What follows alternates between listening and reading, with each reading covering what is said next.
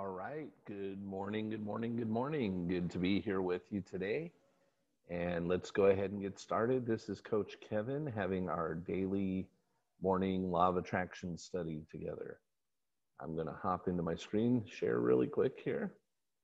And let's see. Let's go to here. All right. Real quick. Just want to share a couple of things with you guys. I say you guys, I know we're small in number this morning. Welcome, Valerie. Good to have you with us. And for those who are watching this as a recording, though, I want you to know where you can find everything archived. We have a Facebook group called Daily Law of Attraction Training and Support with Coach Kevin. You can find that at Facebook. Hold on a second here. A couple more people wanting to join us in here. And here we go. Let's let people in. I think I let everybody in that should be in. Okay. Had a few more people join us. So welcome, welcome, welcome.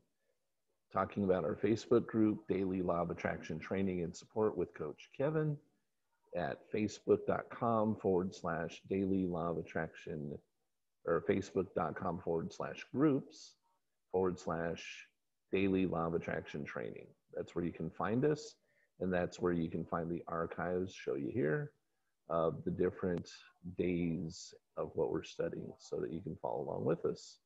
And also a place where you can pop in and communicate outside of the 30 minutes that we're together each day. Okay, the other thing I want to go ahead and do is hop right in to the work that we're on right now. And we are currently in the process of studying a book called The Jackrabbit Factor. And The Jackrabbit Factor was actually written by somebody who's become a good friend of mine. Her name is Leslie Householder. The way you can find this book, of course, you can go buy a paperback copy if you like off of Amazon or whatnot. But if you'd like a free copy, what you want to do is you want to go ahead and go to Google and type in Jackrabbit Factor PDF. That's what I did to get a free copy. I have the paperback and everything, and I have it on Kindle, but I wanted to show you where to get a free copy so that you can follow along with us. And if you type that in, I think the very first thing that'll pop up, you can get a free copy. So we are currently on a chapter called The Sacrifice. We're on page 56 of 86 pages in this book. And this book is different than most of the things that you will have read and studied related to the law of attraction. The number one biggest difference about it, it's written in story format as an allegory. So it is based upon real life as much as it can be, but it's written in a story form, and you get to meet different characters throughout the book. And even their names within the book have significance and symbolism to what's being taught. So anyhow, I'm going to hop on in and get moving with this. The Sacrifice. Richard stood there and his jaw hung open. What did I do wrong? His mind spun, and he felt stupid for being so presumptuous and unknowingly revealing his ignorance. He could not let Mr. Mollop get too far away. Quick, think, Richard, think. How can I get him to talk to me? Just then the rabbit twitched in his hand. He looked down and his eye widened. Oh no, he wouldn't expect me to. There's no way. Richard looked up at the man who was getting farther every moment. At the same time, the man turned his head and continuing to stroll along, he met Richard's gaze. The look in his eyes said, "Come on, haven't you figured it out by now?" Richard could scarcely believe what he was about to do. He closed his eyes once more, bracing himself for the painful decision he was about to make. Taking a deep breath, he held up the rabbit briefly and then began to trot ahead to catch up with Mr. Mollop. Charitably, the man stopped and waited for him.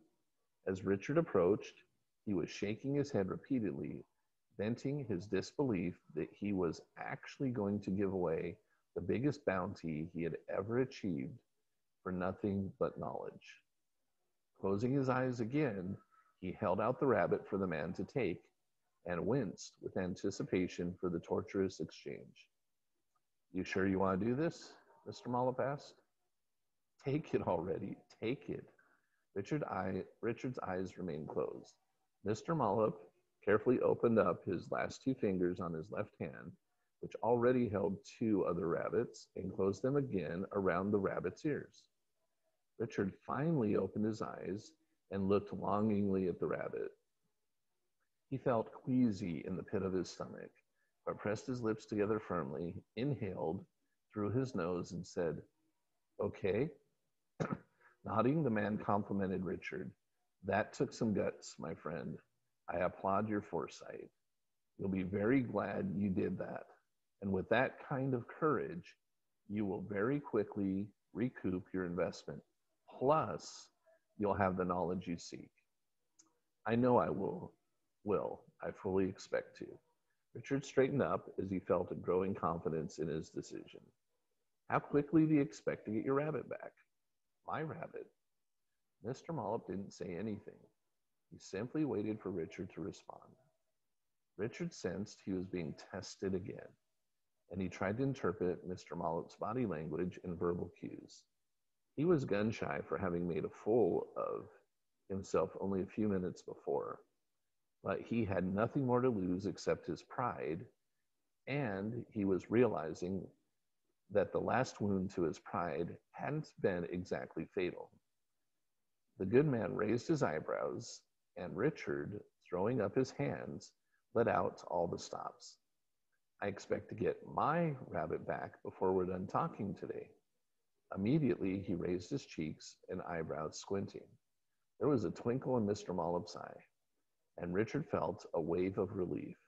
Perhaps he had said the right thing this time. What do you want more? Let's see. What do you do when you want a raise at work, Richard? I never got a raise at work. Why is that? They just didn't give them out, except for the annual cost of living increase. How do you know they didn't give any out? I don't know. I guess because I never got one. Did you ever go in your boss's office and come right out and ask for one? No. What about your bank account? Have you ever asked your bank to reverse a service charge or overdraft fee? No, I haven't. I didn't know you could. Mr. Mollop stared Richard down and waited for the lights to go on in his head. Finally, they did. Richard's eyes grew large, and the man smiled. Richard held his gaze and turned his head slightly, communicating the question, You mean? The man responded with raised eyebrows, as if he expected Richard to make the next move. Finally, Richard spoke. Will you give me my rabbit back? Mr. Mollop relaxed, and it was suddenly clear that he had been waiting for Richard to finally get it this whole time. Handing the rabbit back to Richard, he said, You'll get what you ask for out of life, Richard. Have the courage to ask. Have the guts to go after what you want. The worst that can happen is you'll hear no. The best that can happen is you'll get what you want. Richard was never as full of gratitude for that rabbit as he was then. He stroked it affectionately, and then looking back at Mr. Mollop, he asked, Are you still going to teach me? The man didn't respond. Richard pursed his lips together, and then, as if a light went on in his head, he articulated, Mr. Mollop, will you please teach me? Yes, I will. But please call me Randy. Randy smiled and motioned for Richard to sit down on the grassy mound nearby. It seemed so long ago, but Richard had not forgotten. You said you would explain to me why, initially, you were not going to engage in a conversation with me, even though I visualized it and felt it. Randy Mollop grinned and nodded. Leaning closer, he gazed intently into Richard's eyes. Tell me this. Why did you want to have that conversation so badly? Because I knew it would help me get a ton of rabbits. Then why didn't you just go ahead and visualize a handful of rabbits instead of visualizing the two of us having a conversation? Okay, guys, pay attention, pay attention. This is some commentary from me. This is a huge lesson right here. Then why didn't you just go ahead and visualize a handful of rabbits? That's the end result he wanted. Why didn't you just go ahead and visualize the end result as if it has already happened and you are currently living it, instead of visualizing the two of us having a conversation? You see, he did not know where the rabbits were going to come from. Rabbits come from God. They come from the universe. The conversation was just guidance and direction of God putting us in the right place at the right time, okay, with the right people. But what gets us to the right place at the right time with the right people, the right resources, the right ideas, the right help, is us visualizing our handful of rabbits, not visualizing the how-to, which is exactly what Richard Goodman was doing. But round him all up, and you probably get by his name now, round them all up, right? Just taught him a huge lesson. What difference would that have made? Two things. Number one, you have no right to manipulate my own free agency by the thoughts you choose. Never try to visualize people doing things for you. You visualize the outcome, and the right people will do the right things to help it happen. But you do not know who the right people are, so you cannot decide that part. That isn't your place. Number two, if you had visualized the ultimate reason for wanting my knowledge, then you would have instinctively known that what your next move should be. In this case, your move would have been to provide me with compensation, no matter what the cost. Let me repeat this. Number two, if you had visualized the ultimate reason for wanting my knowledge, then you would have instinctively known that your next move what your next move should be. In this case, your move would have been to provide me with compensation, no matter what the cost. Richard bit his lip and nodded as the realization of his mistake sunk in. Okay, I see what you mean. Let's move on. You wanted to know how to catch multiple rabbits, right? That's right. That's why I'm here. Well, let's go back to the time when you spotted your first rabbit. Now, you said that you saw it sort of vague in your mind, and then it was farther away and hard to see when it approached or when it appeared. Yes, that's right. And it ran away from you before I could do anything about it. And what about the first one you caught? It's my guess that you saw it pretty vividly in your mind, but it still wasn't easy to catch. Yeah, you're right.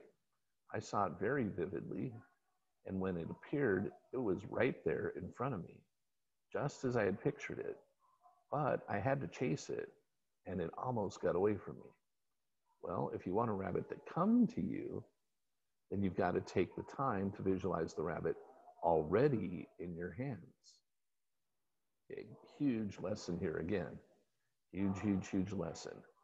Well, if you want the rabbit to come to you, then you've got to take the time to visualize the rabbit already in your hands.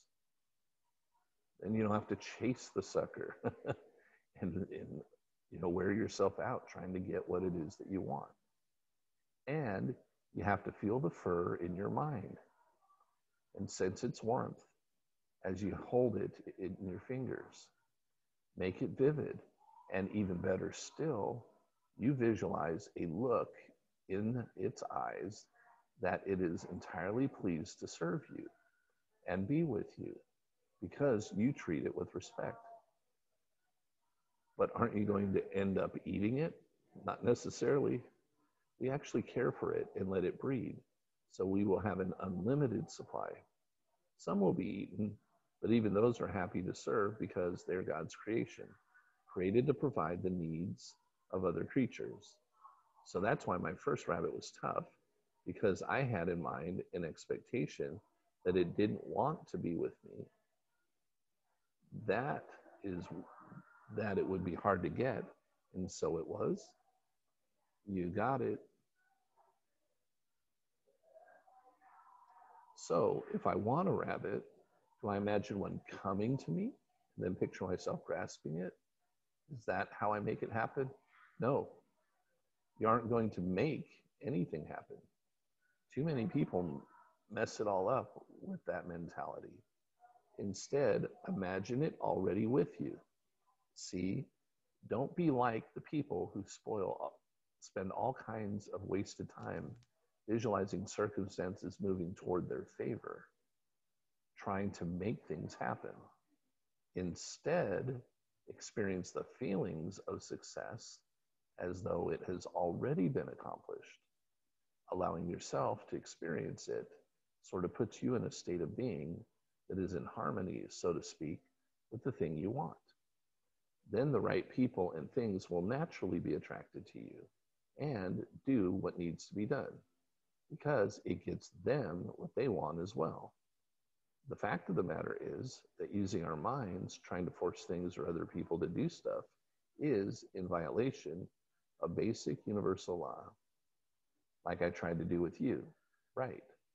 Randy was pleased to see Richard absorbing the ideas so well. What about two guys I saw who were after one rabbit? What were they doing wrong? They both believed they could find one, but only one rabbit showed up. I've seen it all before. This is how it usually goes. The men successfully imagined a rabbit, and they undoubtedly were excited about it. But when the one appeared, all application of proper thought went out the window. The competition ensued, and the one who finally caught it probably attributed it to his wit and never discovered true rabbit wealth. So as long as he thought he had done it by his own clever strategy, he never found the power of working with God to provide all of his needs. On top of that, he probably lost his friend over the illusion that there was only so much to go around. And that one must be faster, quicker, and smarter than the next guy to win the prize. That would pretty much sum it up. Richard shook his head and chuckled as he thought, is there anything this man doesn't know? Gathering his thoughts together, Richard asked, so does this mean that we don't have to compete with anyone else to get what we want out of life? That's the reality. There is more than enough for everybody, and to compete like that is actually in violation of another one of the laws of thought. That's the beautiful thing about it, Richard. God has provided enough for everyone who obeys these natural laws. If everyone believed and could visualize and truly expect to receive whatever they are asking of God, then everyone would receive. The laws of nature do not play favorites. I saw a couple of men competing for sacks on the path. Unnecessary. So long as they think there isn't enough to go around, they entertain a lie that prevents them from ever seeing what they're searching for. I was surprised to see the other men competing for a rabbit. I thought that to leave the path meant you were somehow on a higher plane or something like that, and that you wouldn't operate that way.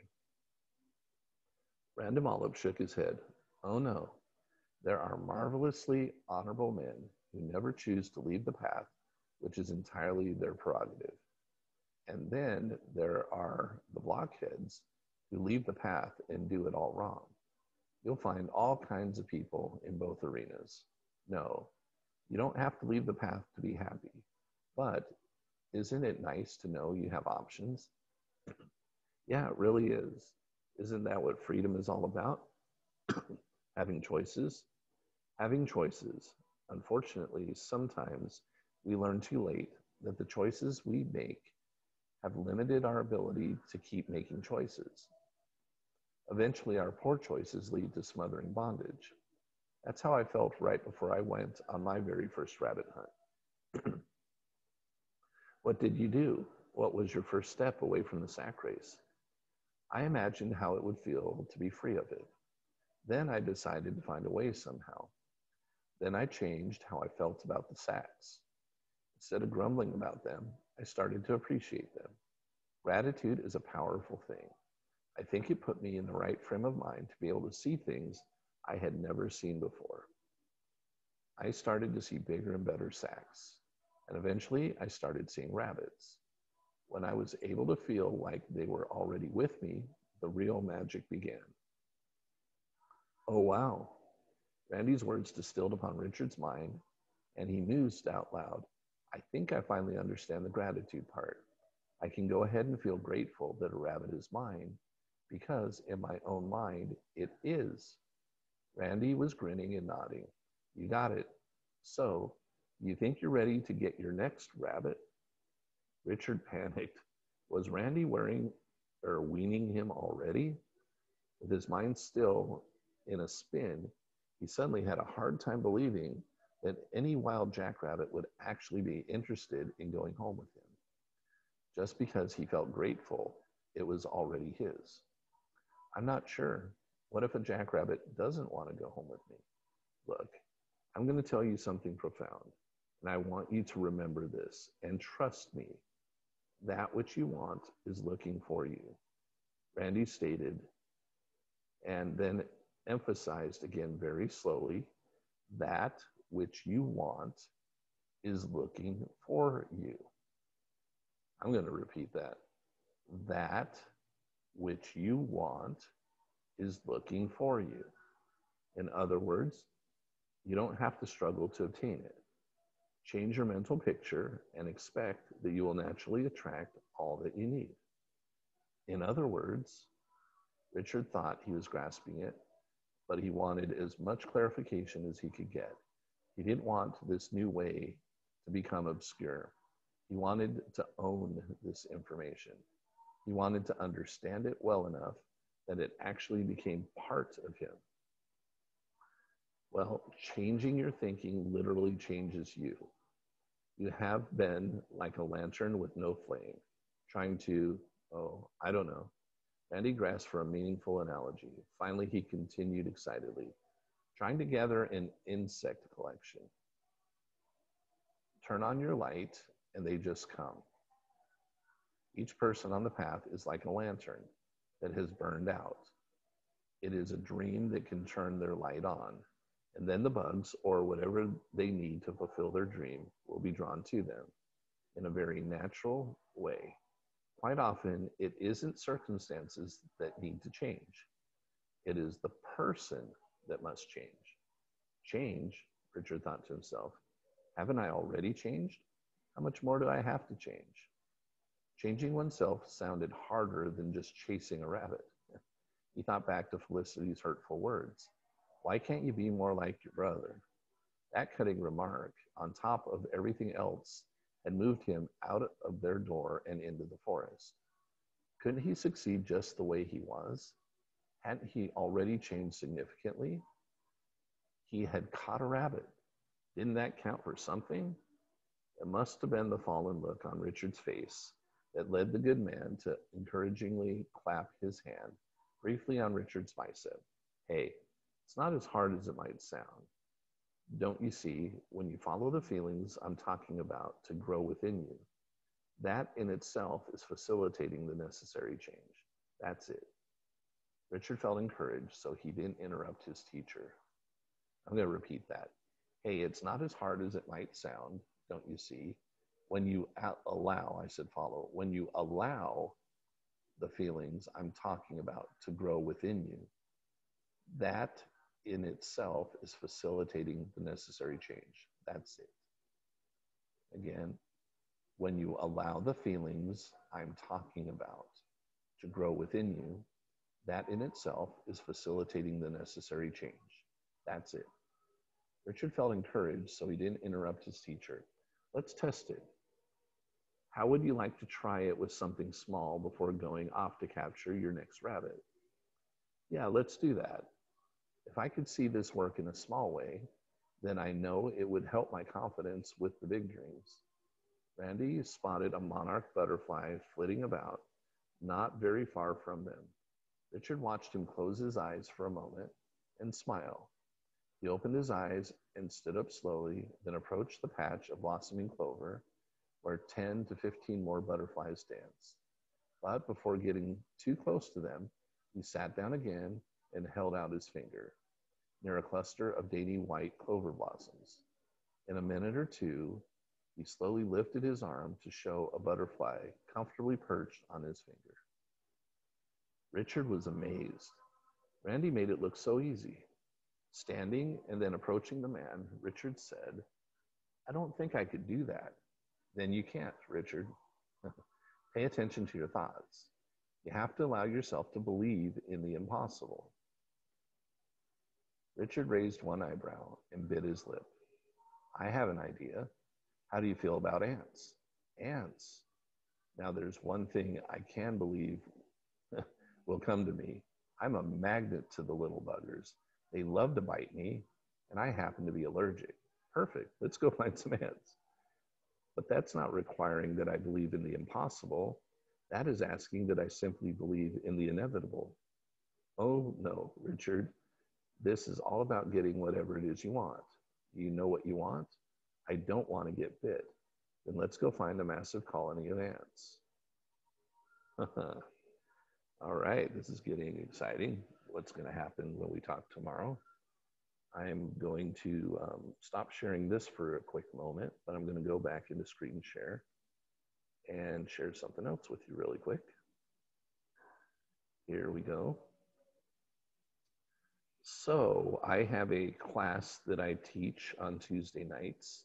I know some of you participate in that class. It's a class that people have paid for, and the last quite a few people went through it over a period of 18 weeks, and some of them have done very well. And all those people know basically about me being a one-on-one coach. Not that I've one-on-one coached them all, but I do a few of them now. And they know that the normal cost for me to do that is $10,000. That's for 6 months for an hour a week. And here's the track record, guys. There hasn't been anybody who has spent that money, who hired me as a coach, who hasn't, within somewhere between 6 to 12 months of working with me, that hasn't multiplied their income by at least $100,000 for a year. So for a $10,000 one-on-one coaching, every single person who's paid that has actually increased their income by at least $100,000. So what do I mean by that? Did they receive the whole 100,000 in the 6 to 12 months? Some of them, yeah, totally. Some of them did it within the first 4 months. Some of it, it's been a little bit longer, but always within a year, they've either received $100,000 or their income has gone up by at least $10,000 a month. So it's inevitable for them to keep receiving money and receive more than $100,000. However, there's a lot of people that come on to the class or come on to something like this, and they either can't see themselves doing it or haven't believed it or whatever the resources are. So I've been doing some testing lately to see how effective I can be working with people for less time and doing things a little bit differently. I found that if I get laser focused with someone and they get laser focused with me, we don't need anywhere near an hour's worth of time on a weekly basis for them to actually start getting what they want.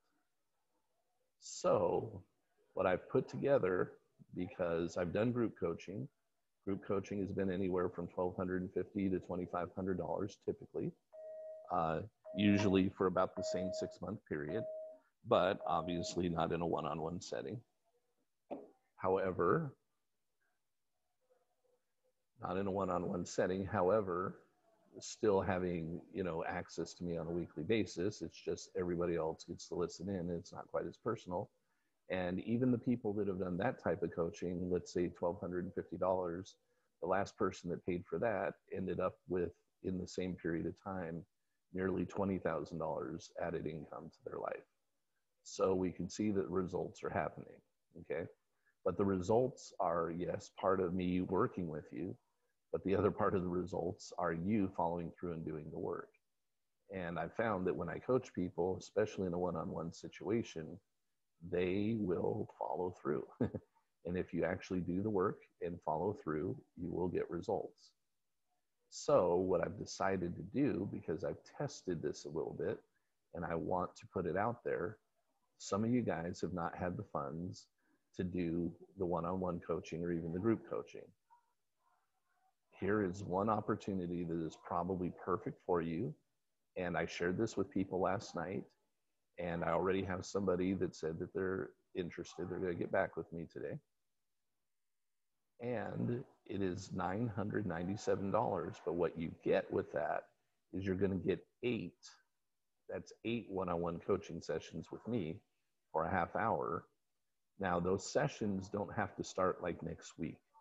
I'm okay if you start a few weeks later or a month or two later, especially those that were in my class that maybe want to get a little more study in what we're doing in our class on Tuesday nights before they start the one-on-one coaching. But what I don't want to do is have somebody pay for it and then start it 6 months from now. Okay, so somewhere within 1 to 2 months or right away, depending on what you want to do, basically you can bank those. But once we get started, we don't spread them out. We don't make it 8 months, 1 week, okay? It is going to be 8 weeks apart because we need to create momentum for you. So here's my offer. It's the first 5 people that pay for it. And I promise you after this, I will not offer it again like this. It's the least amount of money that I'm willing to receive that I believe will be valuable enough to the person who pays it to have both of us come out winning in this situation, okay? I found that the people that pay the most money for coaching always end up with the most. However, what also has happened is every single person who's paid the $10,000 for coaching when our 6 months was over, every single one of them asked me to continue coaching them and have continued to pay for it. So they were able to pay for it from results. So what I'm hoping to do is help you get some results so that you can continue on and continue to grow and prosper. I can't promise you will make a dime, okay? Because I'm not the one taking your action. I'm not the one doing your thinking for you. I'm the one who's guiding and directing you. But here's what I would say, based upon everybody that I've worked with so far, it would be nearly, if you do what I say, okay, it would be nearly impossible for you not to multiply that $997, call it $1,000 multiple times over, okay? Even if it turned into $3,000 or $4,000 or $5,000 more than you paid within a couple of months, that would more than be worth it. And again, that will show you that it all works. So it gives you a chance to try out one-on-one coaching. And my goal is to get laser focused with you. Got some tools to do that and help you get what it is that you want. Now, if you're saying, well, I want to make $1 million in 2 months. I'm not saying it can't happen, okay? It's going to depend on where you're at, how far we're going to get with that, okay? But I do know this, we can get you further along than you've ever been so far in your life. So you've got my email there, coachkevinsparks@gmail.com. coachkevinsparks@gmail.com. If you'd like to be one of the first 5 people, because that's all who get to do this, 5 people, the first 5 people that pay the $997 will get the 8 one-on-one coaching sessions with me. So hopefully that is appealing to you. Hopefully that's helpful to you. And hopefully you will choose to do that with me. Anyhow, that's enough of that promoting. Go ahead and stop that. And if you guys, those that are here right now, any questions, comments on what we've done today? Hi, Kevin. Hey, Joseph, you showed up a little later. Did you drop out and come back? So yeah, my computer went down actually because I noticed that this laptop just for some reason the Zoom crashed. So Okay. luckily I was able to quickly come back. Sometimes I have to restart the computer. It's an older laptop, but it's still working great. Gotcha.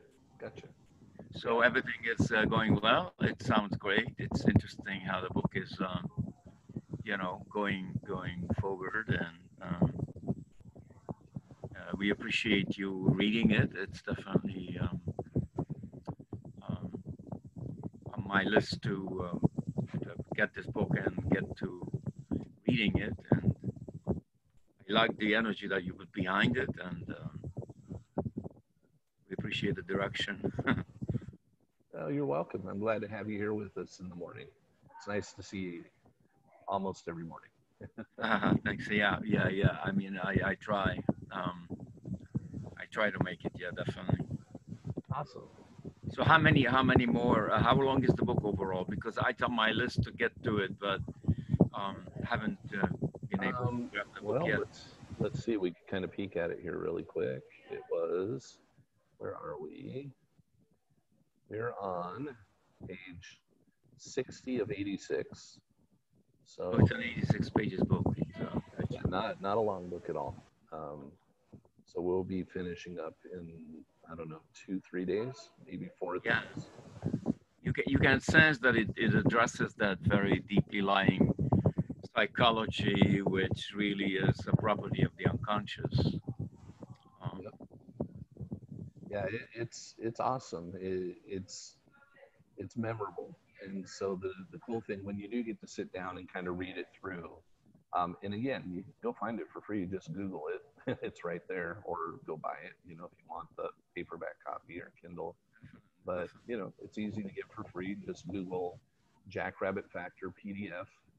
When you do that, the first thing that pops up is Leslie's website. And as soon as you click it, it opens right up to the PDF. That's what I found. So cool. Hey, Valerie, how are you doing? You there? Oh, you're logged in. Valerie's still muted. She might have just stepped away from the computer for a second. Yes. I did not see it. Sorry, Kevin. I'm having a little tough tech difficulty this morning. That's Can you all hear right. me? I can hear you fine. Thank you.